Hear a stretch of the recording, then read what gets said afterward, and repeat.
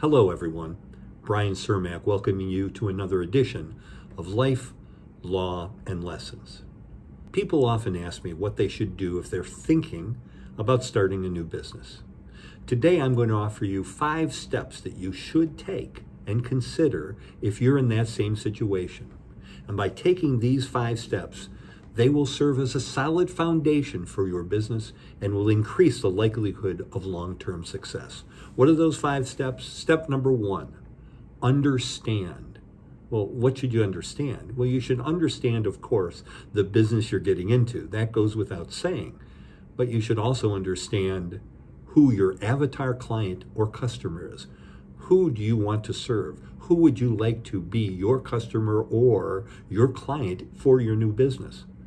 But you should also understand what the competition is doing, knowing who the enemy, so to speak, is. So that way you can distinguish yourself, know what they're doing wrong that you can do better or correctly. Point number 2, find out what you need.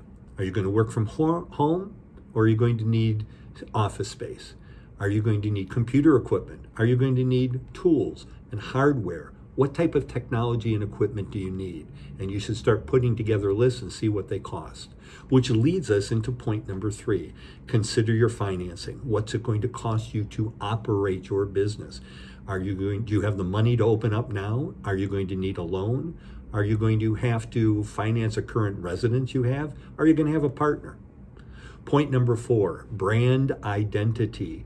Distinguish yourself so that everyone will recognize who you are and what your business is.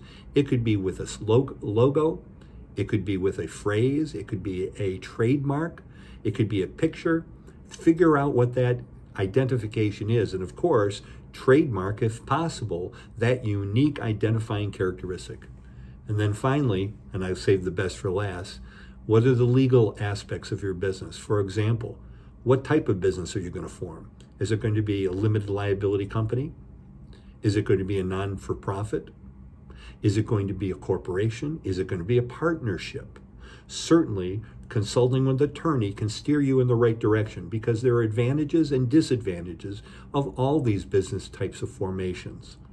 Your situation is unique to you, and only an attorney can help you figure those things out. And when you see that attorney, find out what the laws, the rules, and the regulations are that you have to comply with. Are there permits you have to get? Are there licenses you have to acquire? Again, here at Foster Swift, we do this day in and day out with our customers. Not only clients that are starting new businesses, but we help those with current businesses grow to comply with the law, to grow their business. But it takes planning. Like Ben Franklin once said, if you fail to plan, you're actually planning to fail. Plan and reach out to us here at Foster Swift, and we'd be more than happy to assist you in the process. Remember, until next time, so long as you desire to learn, you'll never cease to grow.